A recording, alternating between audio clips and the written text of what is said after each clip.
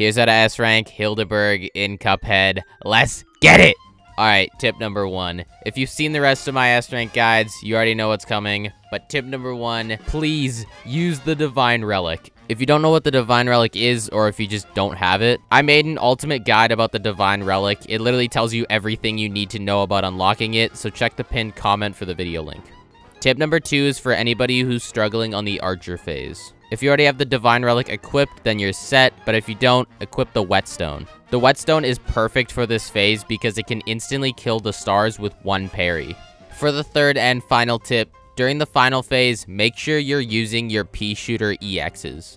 Use this especially during her UFO attack. If you didn't know already, during the UFO attack, her hitbox actually extends, so when you use that EX, you can get a ton of hits really fast. And there we go. Comment down below the next boss you want to see me S rank, and keep watching because